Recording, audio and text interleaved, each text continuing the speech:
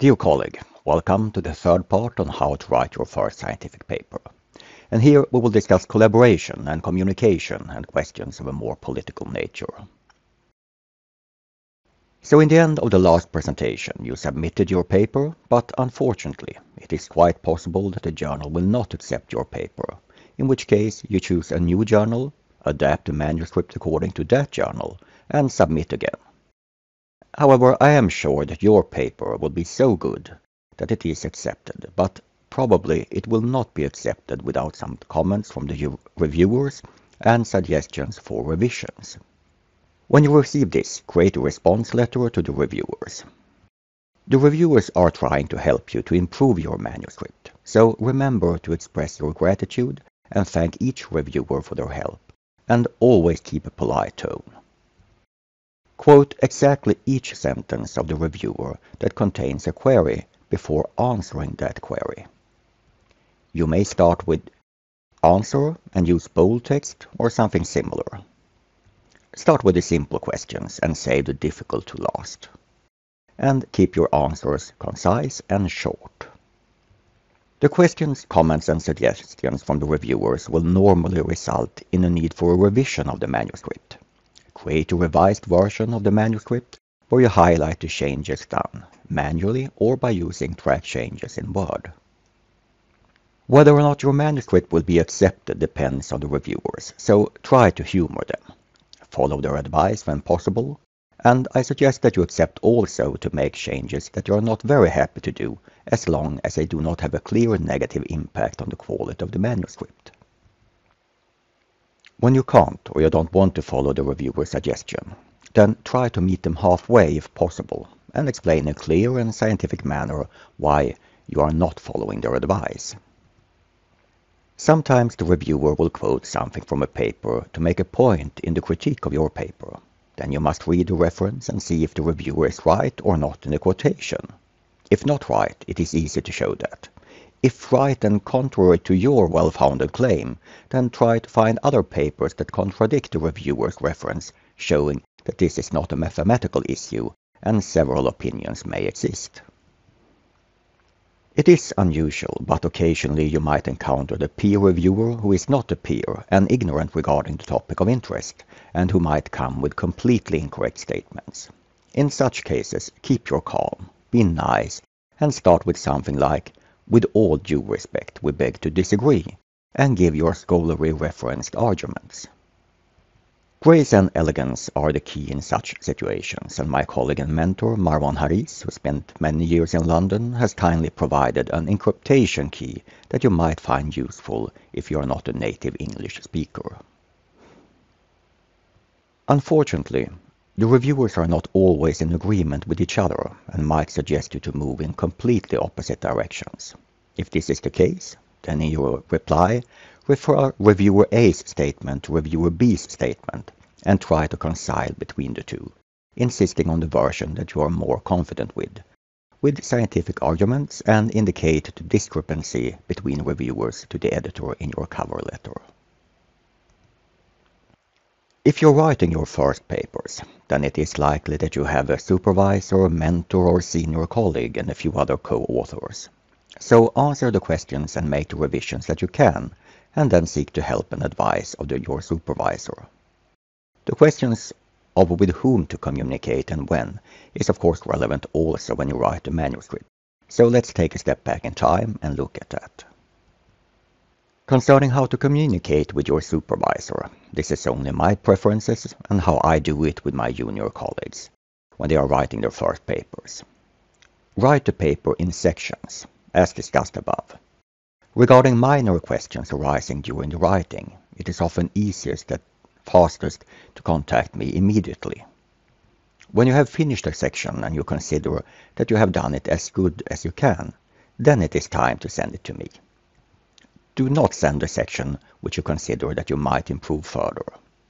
And I want only the current section and sections that we have previously finished, not any preliminary parts of sections that will be dealt with later. However, when I say that you should make everything as good as you can before sending it on, then you of course need to use your own judgment and don't spend weeks trying to perfect a detail of minor importance. Most often, I will make corrections, alterations in the text, either using bold text or overcrossing, or the tracking device in Word. I will write comments in the text or in the margins. Before sending the revised manuscript back to me, remove all of these corrections and comments after you have implemented them. Do not reply to my comments if there are no problems, just implement them directly in the text. And you should not use the tracking device. I don't want to see exactly what you have done, but the finished result. And you can add comments and questions when you want, preferably in the margins. Regarding your other co-authors, don't disturb them more than necessary. If you're working with something where they are directly involved, then you should of course include them in the communication. However, if you have one person who helped you with gathering of the clinical data, and another who did the statistics, then do not bother them when you're writing the introduction. Believe me, your colleagues don't want you to disturb them once a week with a new version of the manuscript. Send the latest version only to your supervisor and to any person who is really involved in the section that you are currently working on. If you're unsure, ask your supervisor for advice.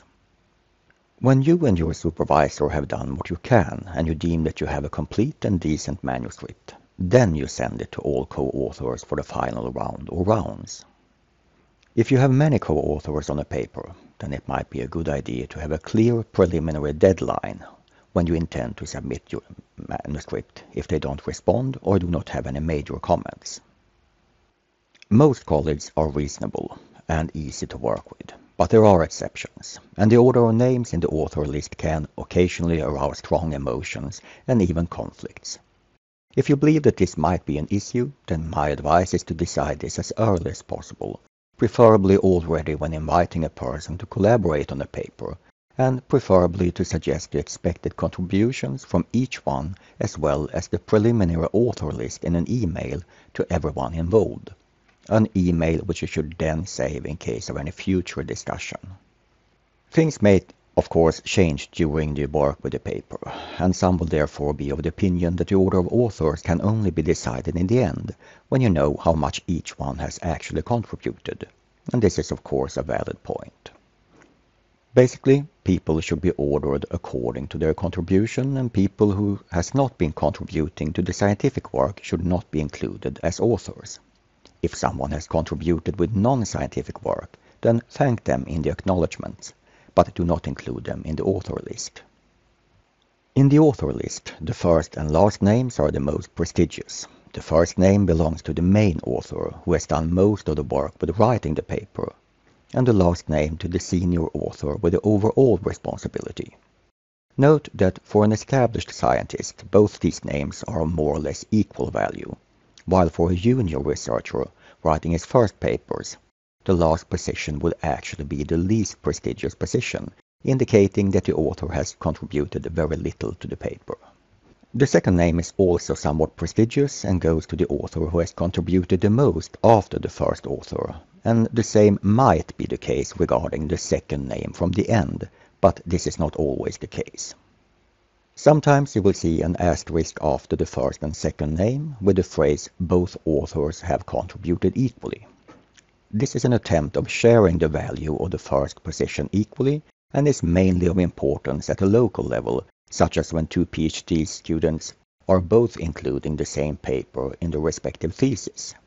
More rarely, you will see the same regarding the two last names. Regarding the names in between, these should be arranged in descending order of contribution, but does in reality differ little in value.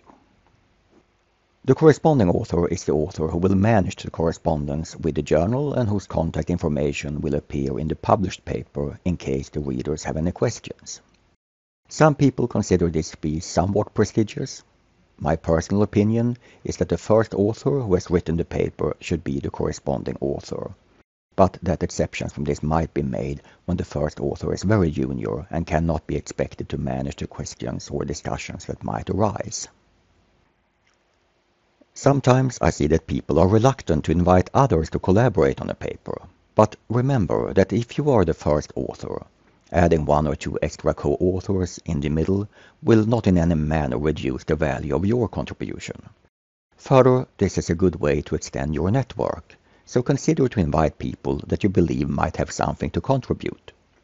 And if they fail in the end to reciprocate and never invite you, then just move on and invite someone else the next time.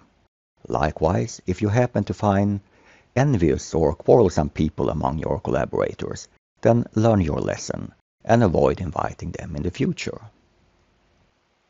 And if you would like to learn more about how your publications are measured and ranked, then have a look at this lecture concerning the age index.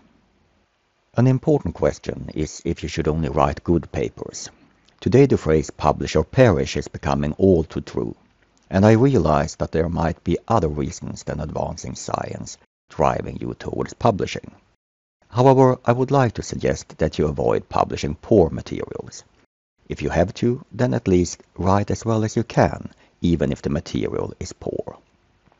And never divide a material which would have resulted in one good paper into two poor papers. Poor papers are making it more difficult to find the good and important papers and is wasting the time of reviewers and readers. Thus, to willingly produce papers of a poor quality is contrary to the value of science and a lack of respect towards your colleagues.